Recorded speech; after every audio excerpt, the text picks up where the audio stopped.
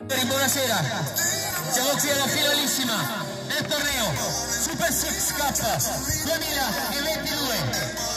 Prima di tutto vogliamo dal nostro pubblico che ha corso a vedere questa finale un grandissimo applauso a lui, il direttore di gara, Andrea Righi, che fa il suo ingresso a campo. Grande applauso per lui. Adesso i protagonisti, coloro che si sfideranno per il trofeo più importante del martedì sera, targato Sergio Mox. Campioni regular season di completo nero. Questo ingresso al campo, un grande applauso alla Real Castilla. Con il numero 1 Simone Di Martino da Barber, con il numero 3 Danilo Caruso Top Model, con il numero 5 Gabriele Bombella da Wall, con il numero 7 Pietro Luigi Pietro Belli, con il numero 32 Richmond Riccardo Visconti, con il numero 9 Manuele Piccolo El Salchi e con il numero 13 lui, il capitano, venuto a fare questo torneo, questa finale in tempi record di guarigione, il grandissimo Gaetano Gatti.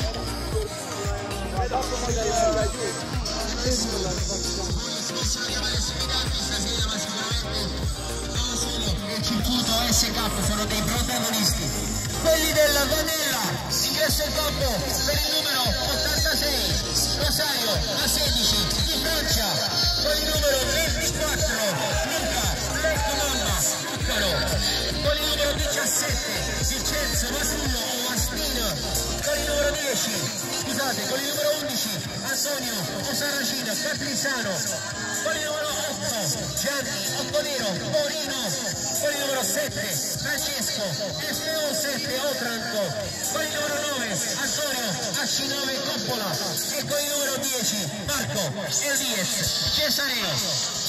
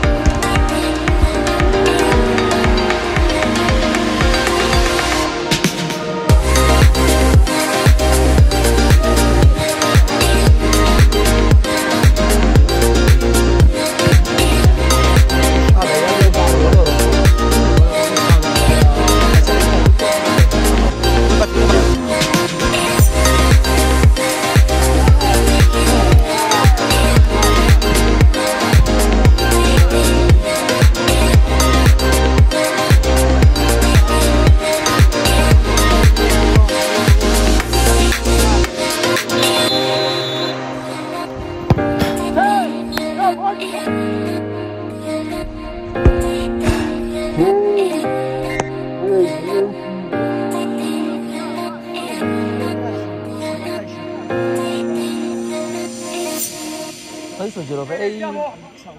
Sono gli europei femminili.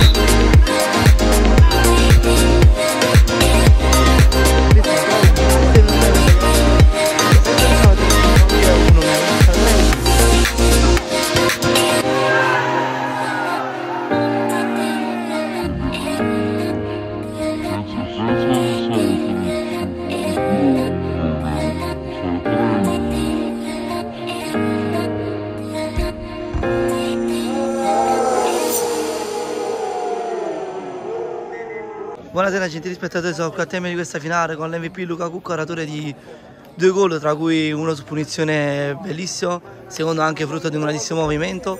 Cosa vuoi dire riguardo questa gara, conclusa 4-1 per il QDV, che avete portato questa coppa a casa? No, vabbè, è stata una bella partita, diciamo che siamo partiti molto bene il primo tempo, abbiamo fatto un grandissimo primo tempo, il risultato era sul 3-0, 3-1, però poteva essere anche molto di più perché abbiamo avuto veramente tante occasioni. Il secondo tempo però eravamo un po' stanchi, siamo anche un po' nervositi, la partita si è nervosita un po' e c'è stato poco pallone e troppi calci. Infatti, visto che l'avete chiusa... Vorrei fare solo un piccolo commento alle doti di lancio di Rosario di Francia. Perché ci vuole movimento. L'avete chiusa alla fine questo 4-1 con il gol di Gianni Torino, però cosa vuol dire riguardo questa finale, di questo torneo, di come l'avete vinto la squadra? È stato un bel torneo, è stato combattuto, seppure la semifinale è stata una bella partita, gli avversari in finale erano molto bravi, giocavano bene, correvano, però penso di avercela che ce la siamo meritata.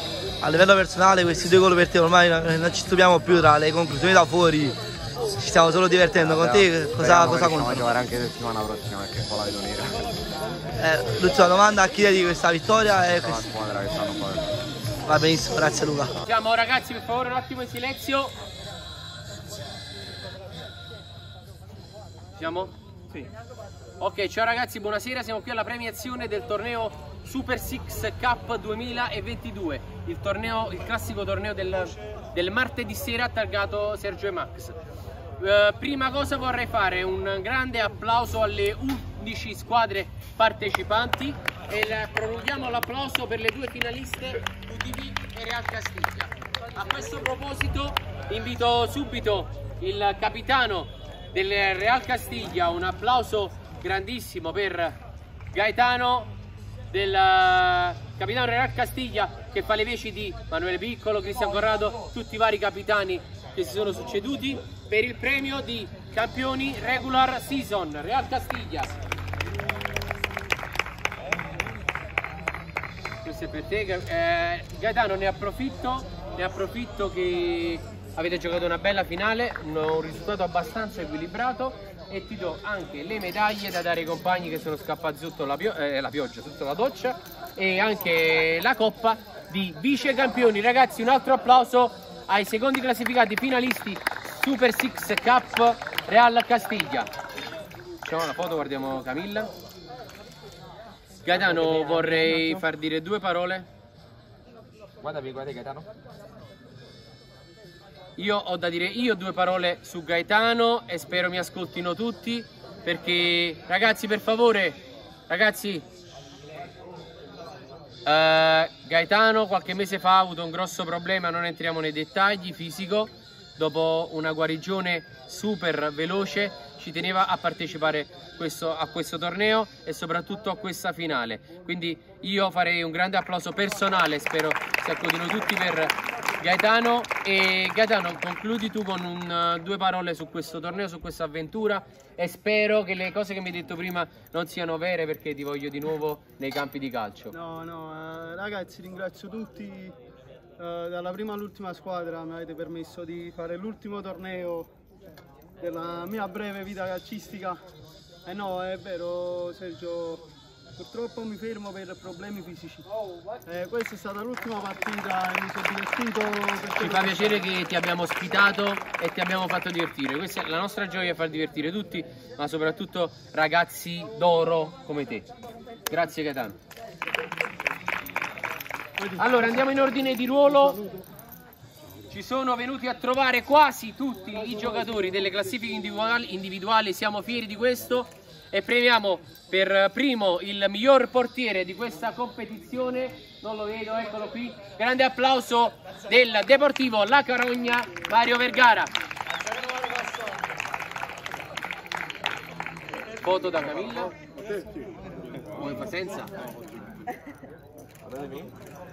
Mario, grande protagonista tra i pali, anche del mondiale, anche qualche presenza. Il mondiale, il nuovo torneo che stiamo facendo. Okay. No, non parti per il. No, infatti. E anche qualche presenza con il Correale, se non sbaglio, no, Atletico Correale, il mercoledì. Una volta. Ah, una volta.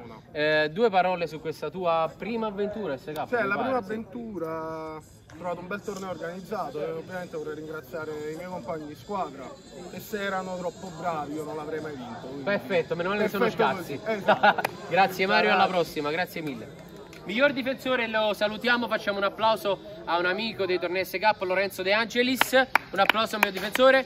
E adesso abbiamo il miglior centrocampista, lo abbiamo qui, ringraziamo degli NPT Soccer, capitanati dal mitico Antonio Tomei. Miglior centrocampista SuperSix Cup Fabrizio Rocco.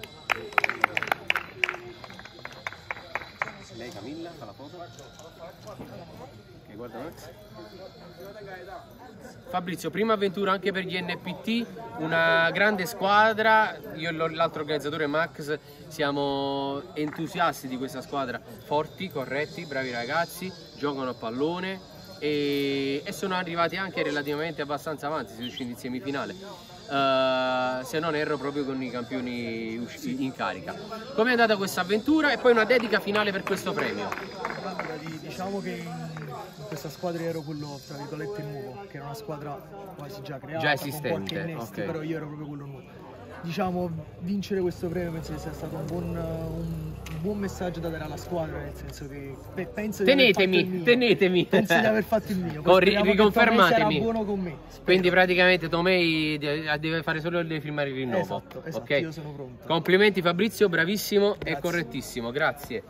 E adesso una doppietta, ragazzi, molto importante, un grandissimo applauso al miglior attaccante e capocannoniere dei PD United, Vincenzo Cacace, chiamato la bomba da centrocampo. Prego. Qua Camilla per la foto. Guarda Max. Vincenzo, doppio premio, doppio discorso. Vabbè, non fa un unico discorso, doppia dedica però, vai. Cosa devo dire? Purtroppo fare il capocannoniere il mio attaccante è stato molto facile. Bravo, però discorso almeno fuori dalla norma. L'anno prossimo ci impegneremo di più, faccio il mio attaccante, no, si dovranno impegnare di più gli avversari per non tu fa. Faccio pure il miglior portiere l'anno prossimo, facciamo un po' tutti. Un saluto ai PD? Non se lo meritano? No, perché l'ultima partita mi hanno intossicato, quindi non si merita nulla. Complimenti grandissimi Vincenzo Cacace. E adesso il premio che si è rubato il mitico Ercolano è un premio al miglior giocatore della fase playoff, e chiamo a decidere insieme a me, a consultarsi e a premiare l'arbitro S-Cup, non della finale, arbitro S-Cup in primis, Andrea Righi.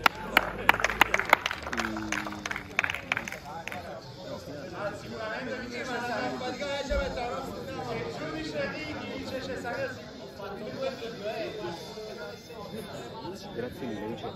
Un bacio. Andiamo a settembre. Ok, allora ragazzi, rimani qua Andrea, assumiti le tue responsabilità. Eravamo indecisi fra due e vi dico che l'altro era Gianni Torino, un grande applauso. Vince miglior giocatore playoff Luca Cuccaro. Consegna il premio Vincenzo Ercolano. Aspetta, facciamo questa cosa. Consegna il premio al nostro mitico arbitro Andrea Righi. Mi fai una foto? Vai, ok. Grazie Andrea. Luca, prego, questo è il premio a sorpresa, va fatta sempre un discorsetto, una dedica. No, vabbè, ringrazio tutti i miei compagni di squadra, che è sempre grazie a loro che riusciamo a vincere. Non lo dico quello che hai detto. Siamo un grande gruppo e una grande squadra e lo dimostriamo ogni anno. Perfetto. Complimenti a Luca, stai nei paraggi perché dovete alzare l'ennesimo. Quanti sono, Presidente? Quanti sono, Presidente? Però me ne è diverso, non lo tengo questo. Il conteggio a quanto è? A quanto è arrivato? Il pallottoliere. Ma siamo alla quarta. E allora richiamiamo a ricevere il trofeo più importante del martedì sera, griffato Sergio e Max S Cup, quelli del Vannella. Allora, Nazareno vorrebbe fare anche un commento sul mio portiere. No, Nazareno è un ragazzo molto corretto, quindi non credo che faccia queste cose. Capirà. Ah, ma forse vuole dire che lo meritava di più di Francia. Easy. No, non metto più, secondo, metto campione e finalista. Ah sì, Bravo. Almeno una volta. Poi mi fai il botto da lì, poi però. Ne ho fatti 8, vai giù, quanti eravate? No, erano 8 e mezzo gamba, era pure. Tu eri il nono che rompeva. Ah no, Vannella pure se l'è presa. Venite fatte 2, calcio a 6, 8 vanno bene. Due cambi, scusa. Ma scusa, quante medaglie hai fatto? 8. E loro? Ah, Coppa U. No, però già sai, lo sai che siamo bene chiuso. Yalla, devi dare alla nascitura. Anche a Chicco, dove sta Chicco? No, Matti, mi passi la bottiglia qua sotto, però si piglia. Diamo neanche la fascia per completare il ciclo. Diamo anche la fascia a Chicco per alzare e completare il ciclo. Davanti anche a tua moglie, va bene così. Luca, ma se tu l'ha detto allo spumante, a sbocciare. Se tu l'ha detto a sciabolare. Matti, hai preso quella là, capisci a me? Stavo vedendo. Il baccione dove sei? No, Antonio, sta le telecamere. Oh! Le telecamere. Yeah. Ma sta piena di nodi, guarda là. Fallo posto. Ragazzi, tutti qua, vieni. Alzano. Mentre dico tutta la frase. Vieni, Marco. Alzano. La coppa dei campioni in assoluto. Che sei da me? Vai. SuperSix Cup. Quelli del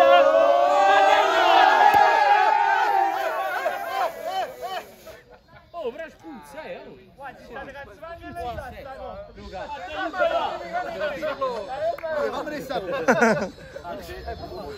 Fai No, ci vai la foto. No.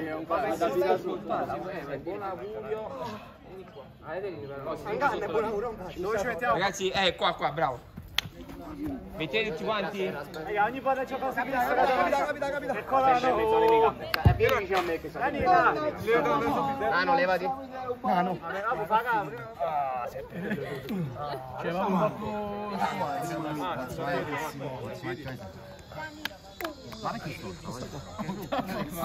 Siamo tutti?